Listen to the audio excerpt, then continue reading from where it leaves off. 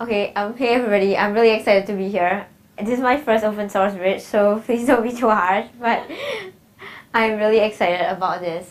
So I kind of called this talk my first year of pull request because I'm a relatively young developer. I've had a full-time job for about slightly more than a year, and my open source involvement is like, maybe this is a good point for me to reflect on what I've accomplished and where I think I'm going and how I think I can grow. So I'm gonna first talk a little bit about my OSS, my involvement with open source and how it's progressed over the past few years, what I've learned, and then I'm gonna tie it into some greater trends which I see in the open source community.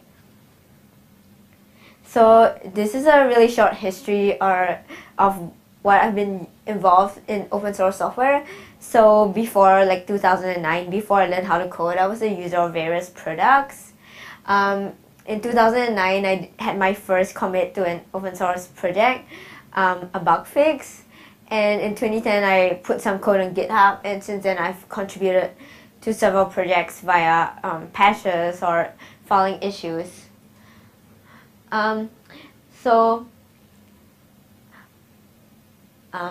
My slides are a little.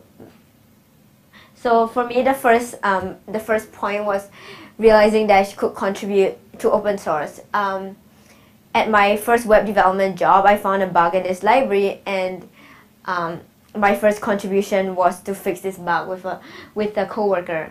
And it was a really important, like, kind of aha moment for me, because I didn't even realize that I could contribute to like some open source code.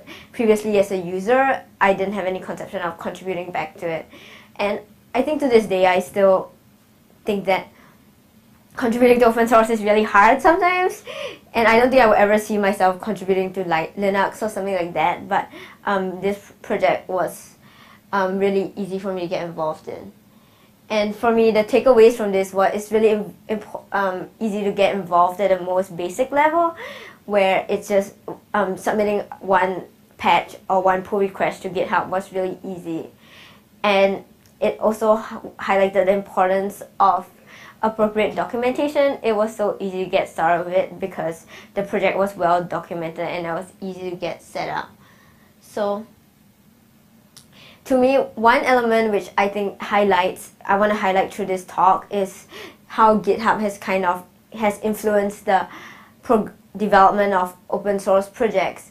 So to me, an important reason why I was so easy to contribute to that project was that it was on GitHub, and it was really easy to download the source code, find the problem, create a issue, and attach a patch to it. And I think that this is a factor which we shouldn't underestimate.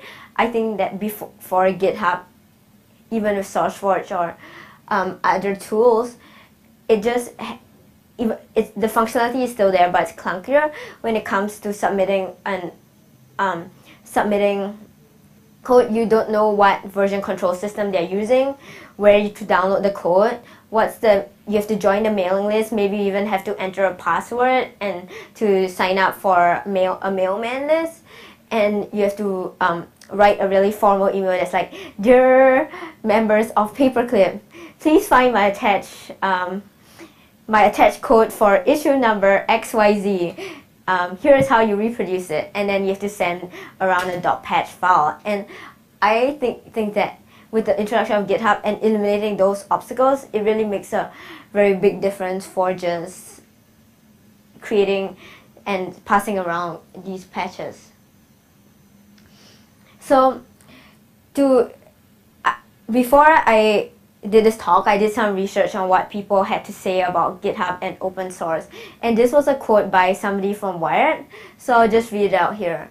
"Despite the name of open source, most open source software has been created and maintained by a privileged and protected class of people, professional developers who interacted with other developers that were a lot like them." So I actually don't really agree with that quote. I actually think it's kind of negative, and it makes all of us sound like Linus Torvalds. But suffice to say, I think that especially at this conference, we know that we are trying to create a welcoming community. But I think that the point that they're essentially trying to make is that there are barriers to entry for new developers to the project. And as I mentioned before, this could take the place of having to figure out where the code is hosted or finding the right email list to join. And there's always a core team which for whom access to this is much easier. And I think that GitHub has been key in removing the barriers to these developers. So after creating my first pull request patch to fix a bug in an open source library, for the past year or so, I've been creating issues and patches for a variety of projects, and that has been really easy to do with GitHub. It's really low maintenance. So for a traditional trajectory of open source is kind of putting yourself out there. And I'll just read a quote from somebody on the Backbone repository. I was reporting a bug and tried to fix a bug, probably in a pretty bad way, and they said, "This pull request should be closed. The code makes no sense." Sad face. But other than that. Hold on a second. What? With that? Yeah. What ended up happening? Did he then close it? So the action item was not to accept my code but to fix some other documentation, and he go and created the other documentation, and I closed my pull request. So that was the story. Oh, so it wasn't your code that made no sense? Oh, it was my code. Oh, okay. It was. Okay. Yeah. Then, still. So I guess this is something that kind of happens to everybody at some point, and I think that when it becomes really easy to put code on GitHub, sometimes this happens. So I found this quote by an advocate for open source saying that people are good at fixing your mistakes and telling you exactly why you're wrong. But at the same time, I think that I guess I think he's trying to say is saying that there's a lot of collaboration going on, and some people don't do it the best way. So this is a really cute tweet that I got from Josh Calderimis of Travis. I had been adding some usability and UX improvements to Travis, and it's really nice as a new open source developer to hear this sort of thing, because GitHub can be a scary place, and it's good to see that somebody else is noticing your contributions. So if I could draw a trend from my past experiences contributing to open source, I would say that I'm motivated by a desire to improve the software that I'm using. As a user of the product, I want to make it better in small ways, be it fixing a bug or contributing a small improvement. And I'll re-emphasize the importance of GitHub. And after 1 year of contributing to open source code with these small one-off improvements, I find myself at this juncture where I think that it's great to make improvements to the code, but I also want to find more meaning in it. And for me, that might mean working on longer-term contributions beyond one-off bug reports, and that means sustained involvement in a project. So if I could draw a chart, this is where I started as a user, and then I became like an occasional contributor by reporting bugs or fixing bugs or maybe updating documentations or small improvements. And the next step is kind of like a sustained contributor. And I kind of want to draw a link between what I see as a change in open source like software, like the existence of GitHub makes it really easy for people to report bugs or submit patches, and this is actually something which GitHub has been key in enabling. In fact, this is a quote I found by an open source software maintainer I'll just read it out. Many contributors said that they're reluctant to contribute because that would require creating a Bitbucket account and forking his projects there. so from my point of view as a new open source contributor, I think this is definitely true. GitHub removes these barriers and makes it a lot easier to contribute.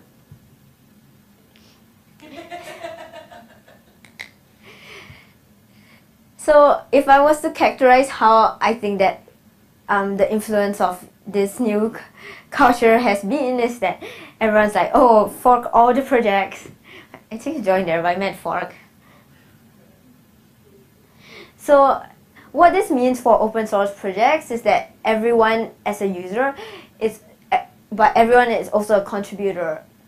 And what I mean by that is that it becomes a lot easier for a user to become a contributor.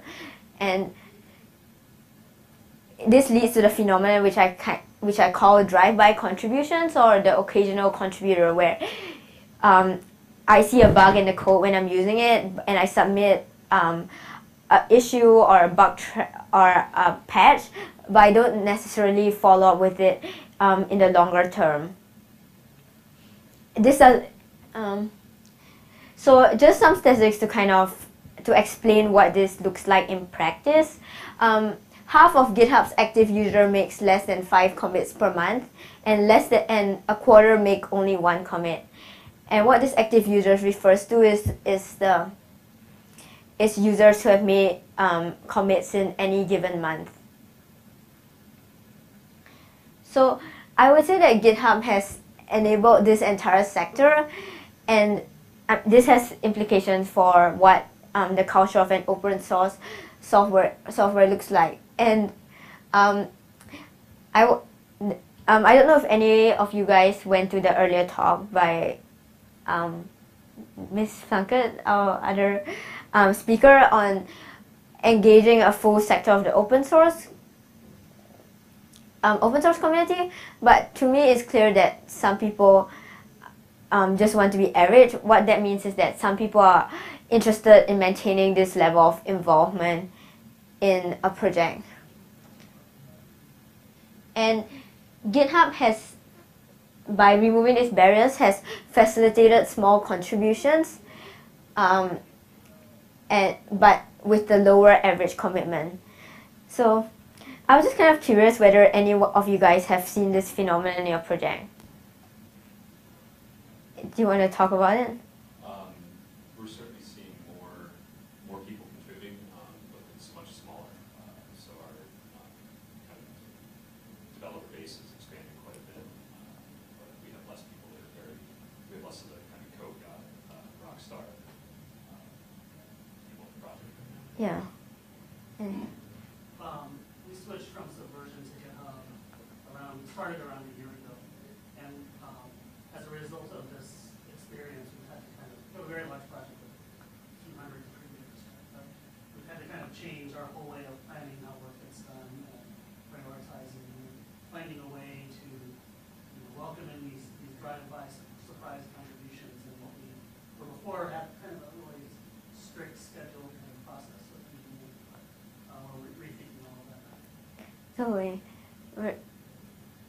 So as a user, as an open source developer, here's how I see it progressing. Like, so you can have users, and you can have drive-by contributors, and you can have sustained contributors, and over time this arrow kind of becomes fatter. You have more users becoming drive-by contributors, but still a pretty open question how you get people to sustain contributors.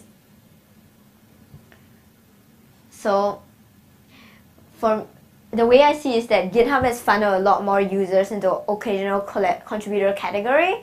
And I think it's important to note that these are people who otherwise wouldn't be engaged. If it comes to fixing a small bug in jQuery, I think I'm much more likely to contribute it back to the code if it was on GitHub and I could easily fork it and submit a pull request than if I had to send an official email to the jQuery mailing list, saying, hi jQuery maintainers. And I think that it's a chance to engage these occasional contributors. And my question for you guys is how are you dealing with them?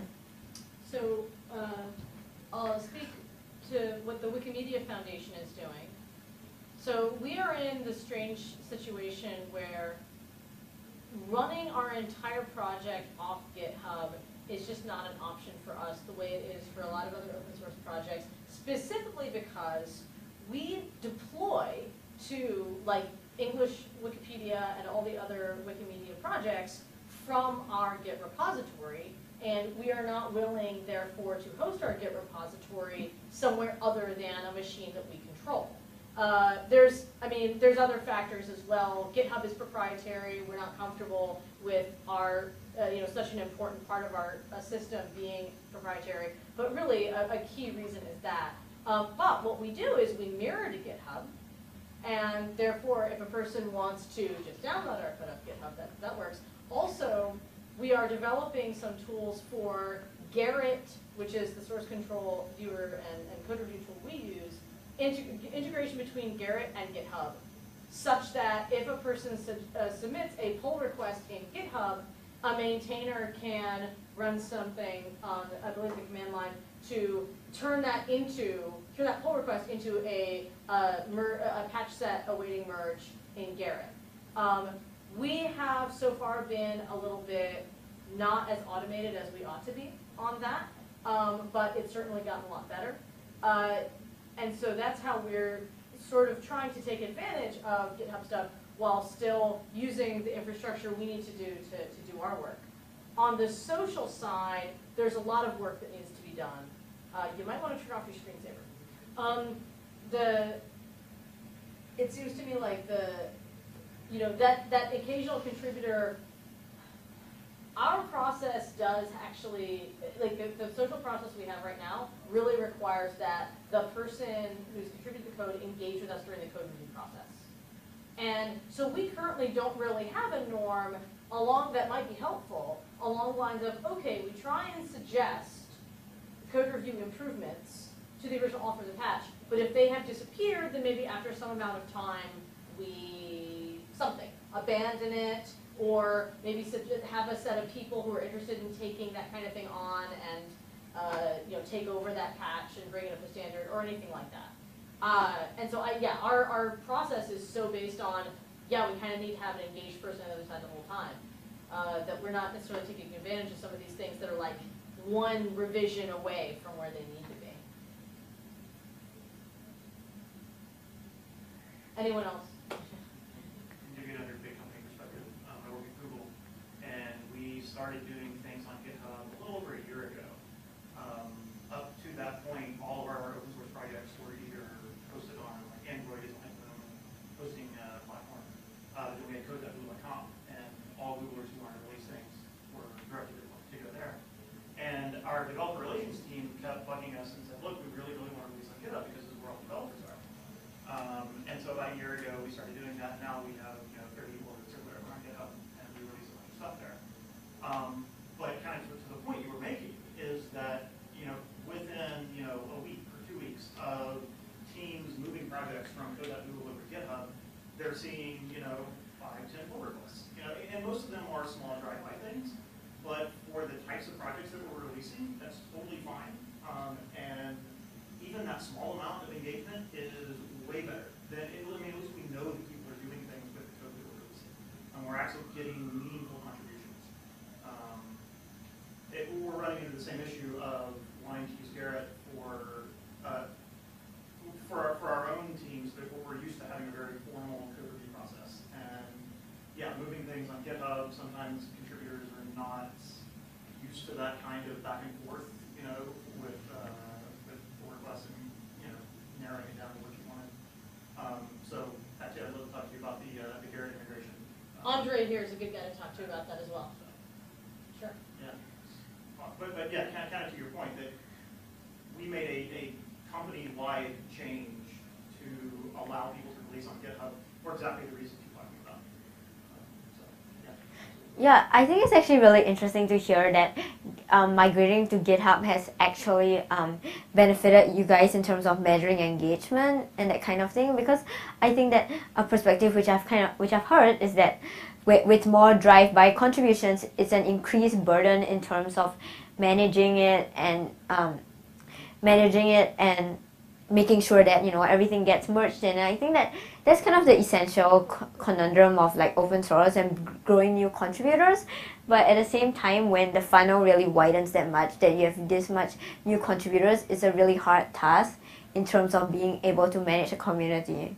Something I jotted down in my notes, just kind of an idea that you kicked off in my head, was I wonder if the just sheer number of contributors to a project is a fair way to measure the health of the project. And even in terms of drive-by contributions, because to your point, it does require work to actually deal with processing those pull requests. But if an owner of a project is unwilling to do that, is that necessarily a project that I want to build on? Even if the fact that someone is even willing to deal with, a lot of these small contributions, or the fact that there are, a handful of people adding code to this rather than a single developer. I don't know if that's a fair measure or not for the health of the project, but I think it's a measure that could be used. Definitely. And I think, sorry. So I was going to say, I think that something to keep in mind is that sometimes you do have just like those drive-by contributors and like those stats that you had at the beginning where like, something like, what was it, like 5% of people only have one pull request or something. Yeah, and like recognizing that sometimes people aren't going to progress into the dedicated contributors. Like sometimes, it's just somebody who wants to fix that bug. That like the same impulse that got you in, and I think like having your project be open to both models is really important. Totally.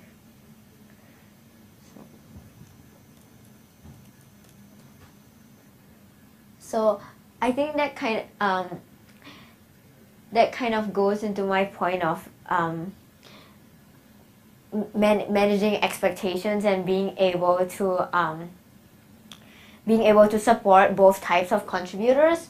One thing for me is that when I was writing this talk and figuring out what I wanted to say, was trying to figure out how I wanted to become, where next steps would be in the process, and maybe that starting out with, for me as a developer, starting out with occasional contributions really enables me to determine projects which I'm interested in.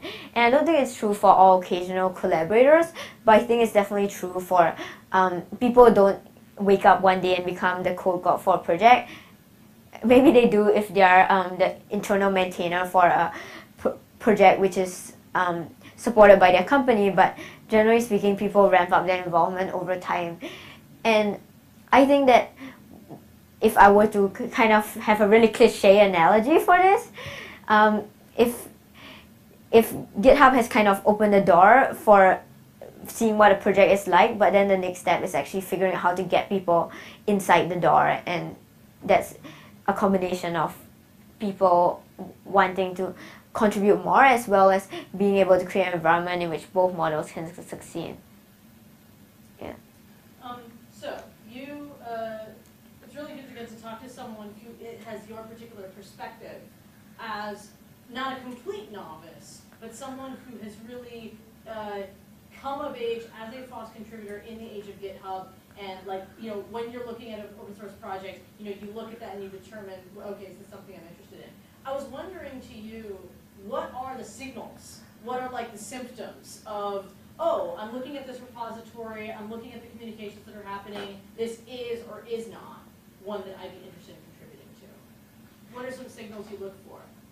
Right. So one thing which is important to me is the personal meaning of the project, and this is kind of something that I don't think is necessarily compatible with the GitHub model, where it's like fork all the projects. Just because you're a user doesn't mean that even if among other projects I don't necessarily want to contribute to them unless they're personally meaningful to me. But the other section, which is more related to what the project is like, is being able to start off with a pull request and see that that's acknowledged, and also to have a good sense of where the project is going and whether I would be an effective fit for the project. Whether, like for instance, I liked working on Travis because I felt that with my experience in web development, I could easily fix low-hanging fruits that they weren't able to tackle themselves, and that's actually kind of hard to determine even with the current GitHub, the way that GitHub is being managed, because there's a lot of organic knowledge that kind of spreads among IRC, and I think I haven't really figured out the best way to determine whether something is a good fit, but the factors would be like, are the projects appreciative of help, and are my skills like, am I able to make concrete improvements? I have some follow-up questions, but I can wait if someone else has something. Go ahead. Would you read anything else, was it natural and angular, or we've got that negative? No, I actually stopped after I got the first email notification that there was this like comment about how awful my code was. I actually didn't check that pull request, and I just checked it out like today to see what actually happened to it. So yeah, that was the ending of it. Yeah, and I think that sometimes I think that maybe I'm not interested in contributing to Backbone because it's not a area that I'm particularly interested in, developing frameworks, but at the same time, sometimes meaning is drawn by the way that people contextualize that. Like for instance, if somebody had said, oh, you pointed out this bug and it was really important for us to design our API, I think that for a new contributor, that constitutes a form of meaning which isn't objective, it's created.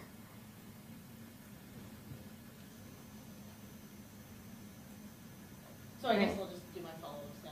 All right, this is where I actually ask a bunch of questions like, if you saw such and so, like how would it make you feel? Like license. Like, do you actually care which code, which license, whether it's like GPL, MIT, Apache, BSD, or like they don't mention a license at all? Does that affect at all your interest in contributing? Personally, for me, I don't really read licenses, but I think I should because maybe I don't want to contribute to a code which is has a really restrictive license and doesn't follow with my perception of how things should work. Sure. Can I answer that question? Yeah. Yes. Yeah, if it's not a appropriate license, which I'll define appropriate, I can't even look at the code. Coming from a big company. Well, yeah, I'm asking for her perspective. Or I know, but I'm just saying, for the benefit of other people who are open sourcing your code, please, for the love of all that is good in this world, put a license on it. Even if, Or you know, bird. Huh? The But bird. any license, if there's no license, then it's completely useless to any large company. Like, I can't touch it. I can't even read the code. It's toxic. So, Apache, BSD, MIT, any of those are fine. Even, the buy me a beer license, we can kind of sort of use. Those are a little janky. Yeah, there's like basically OSI approved licenses, basically, right? Except for a Pharaoh. That's the one we can't use. But Okay. that's another. So, for people who care about their code being used somewhere, maybe you don't care, or you want contributing to certain places, license matters. Right. I would have thought that a project would want to impose one license on all of its contributors. Yes, you would think that. However, a lot of GitHub-based maintainers who are people, especially people who are a bit newer to open source, they haven't been through as many wars as we have, and so they don't realize that, like, they haven't had the moment of, oh crap, I wish I had properly licensed everything. It's actually really complicated. So this has actually been in the news quite a few times over the last 6 months, and I think current estimates are something like 85% of code on GitHub has no license, like no license whatsoever. And the problem is, a lot of the people, and I think it's the point you're making, a lot of these people intend for their code to be freely available, but they don't realize that unless you actually put a open source license on it, it's not open source. It's freely available, it's public, but it's not actually open source. You're not actually giving people license. The freedoms and the constraints that you mentioned. Right, yeah. And so it actually puts that developer in potential legal problems. There's a reason I think a lot of open source maintainers don't use licenses, and that is they don't know how. Yep. We are derailing a little bit. Yes. I did want to basically just ask specifically from the newbie perspective, Yes. like how does this affect things? So it sounds like if you come across a GitHub repo that doesn't have a license at all, do you notice?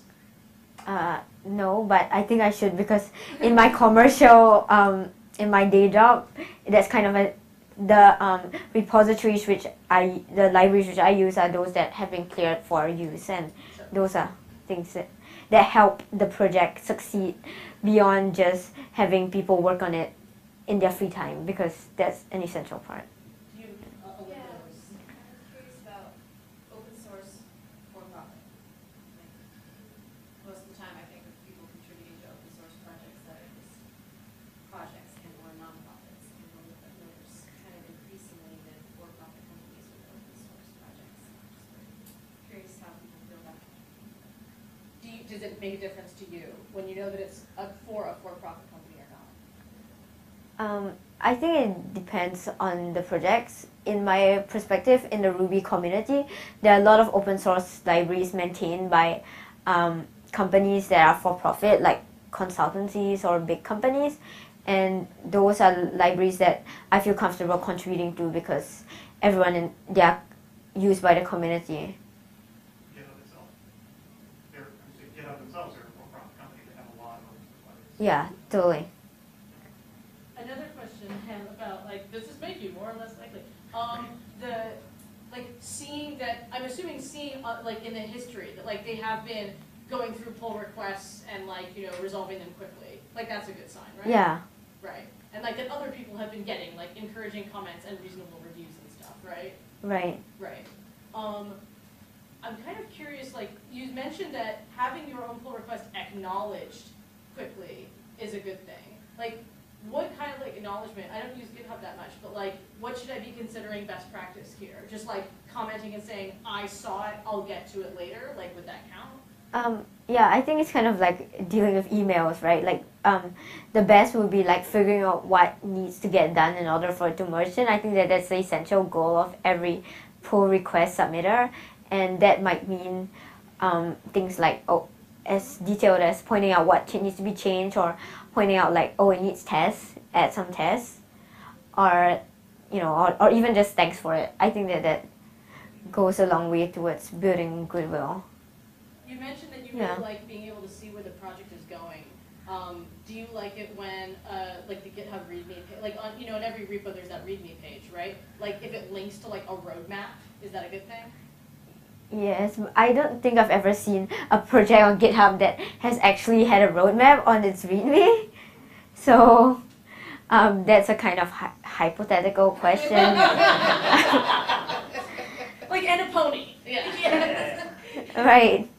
I think that that's more a question as it goes along from occasional contributor to more sustained contributor, and I think that as a community, the ways that we get somebody from occasional contributor to sustained contributor are really varied. Maybe that means getting them involved on a mailing list, or getting them involved on the IRC, or having a informal mentoring.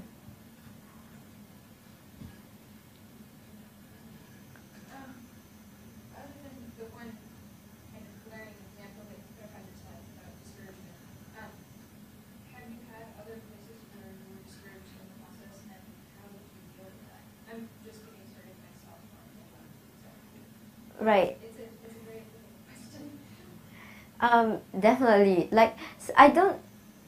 I think that contributing on GitHub is really different than contributing in an office environment for me, and it takes a lot of my writing skills to be able to contribute effectively on GitHub, because I've actually had technical disagreements with people on GitHub, saying that, I want to implement it this way.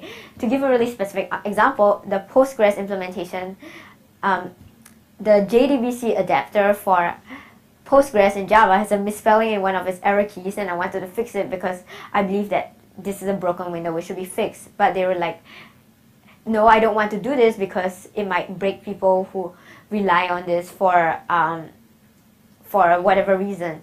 And I was saying that it's a broken window, we should fix it. And I think that sometimes you just can't win the battle, but at the same time, were they nice about how they were doing the disagreeing with you? they were being neutral. They were just saying, I disagree with you, and for this reason. Curious, for these contributions, do you typically open an issue describing the problem first, or do you immediately open a pull request? So actually, Or does it vary? Do you see projects try to direct people one way or the other? That's something I'm trying to figure As far as possible, if it's like a bug, I try to submit a pull issue because if it needs to be fixed for my project.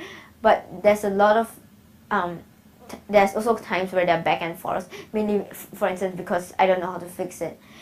I think that encouraging people to submit real code is helpful in terms of Just wondering about the case communicating. of the- Okay, so the JDBC misspelling is, you didn't spend a lot of time on the code if you'd even done the pull request. Yeah. But some things, someone may spend a couple of days on the code, they're happy with it, they send the pull request, and then the maintainer says, yeah, you really shouldn't have done this at all because we're about to throw all this away. Or something, it would have been really helpful had they opened a bug first before they spent a lot of time on the code. And they could have said up front, hey, don't worry about this right now. That kind of thing. Have you had any experience with that? Or? We struggle a lot with that because we don't use GitHub's issue tracker, we use Bugzilla. And Yes. like trying to get the information back and forth is like really hard. We don't have a good like workflow for that either, so, yeah. I would do issues first because I find that an ultimate issue and I'm going to help people there. And then come back to it and let someone else hit this. Yeah, that's nice.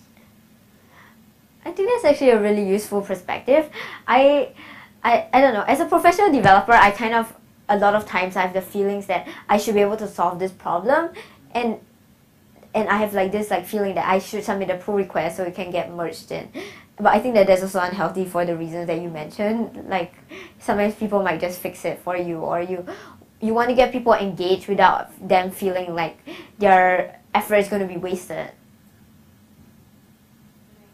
Go ahead. Yeah, kind of a similar question, like the pivotal tracker, and I'm like, oh, but I want people to be able to see our issues and contribute it. Do I want to merge everything onto all of our issues onto GitHub's issue tracker, or just the link to pivotal tracker, or is it really, really being open source if we're not totally transparent and people can't see our issue trackers and our ops strategy? And I hate GitHub's issue tracker too, so that's like even more. Have y'all used the contributing file? Yeah, yeah. Do you know what that is? The contributing file? Yes. No.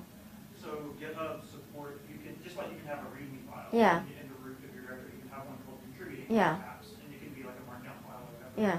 So whenever someone goes to open a new issue or pull request, there will be like a bar at the top that says, hey, this project has particular guidelines for contributing to the project. Oh, yeah, yeah. Go read that Uh-huh. first. And like for us, that involves signing a CLA for Google, or, please file a bug before you submit code, that kind of thing. Is your contributor license agreement somehow integrated into GitHub?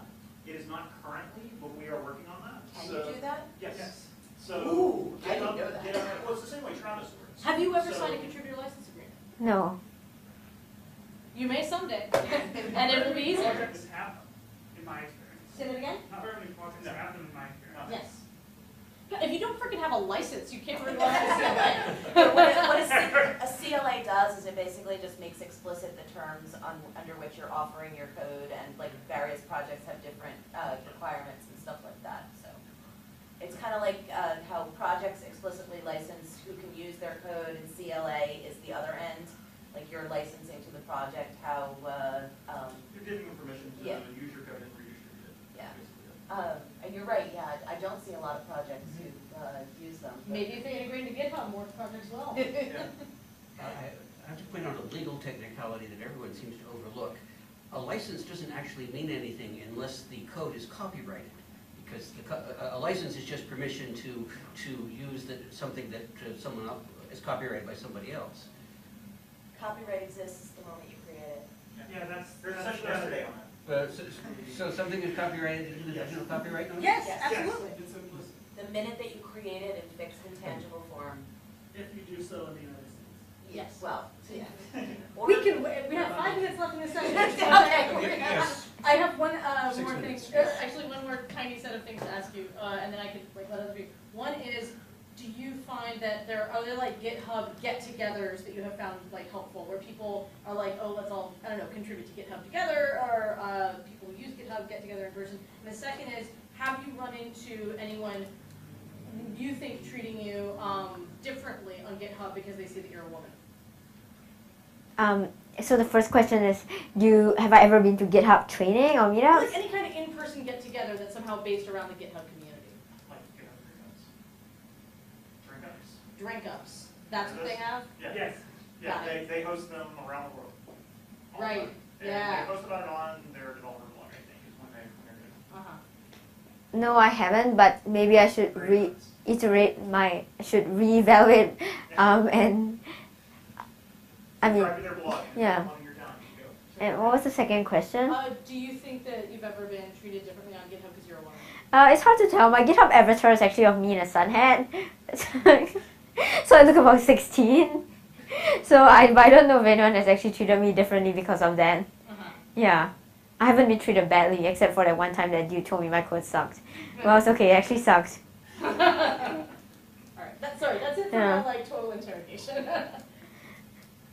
So yeah, thanks for the opportunity. It was actually really interesting to hear about you guys and how you deal with occasional contributors, because I think that as an occasional contributor, sometimes I feel guilty that I'm not contributing more. Oh God, no.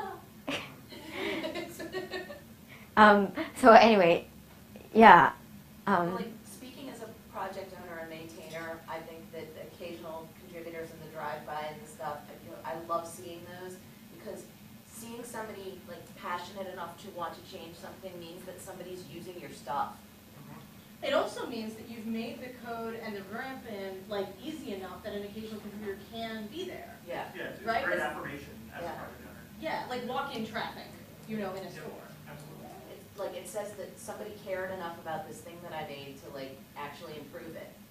So, I mean, just speaking for me, and apparently many other people in this room, occasional contributors are awesome. Yes, I think actually that says something positive about your project, because there are projects that do not welcome outside influence. We don't have you. We have both ends of the spectrum. But I'm talking about open source projects that are supposedly a part of the community. Oh yes, I think he is too. Yeah. Oh, yeah. Only pull my Android phone. Oh. All right. So thanks.